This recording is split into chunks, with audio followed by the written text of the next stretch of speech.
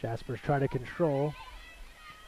They have been on defense for much of this game. Here's a runner right in front. Header off the crossbar. Second effort's there. And the Jaspers have tied this game.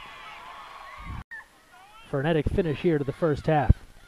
Here's DeLeo. Turns the corner. She'll give a try, and the save is there from Poltorak. DeLeo was looking for her second of the first half.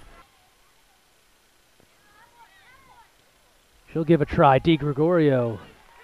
Jones. Across the way. Header is up and pulled down. The save there for Poltorak. A big threat from the Jaspers. Opportunity as well.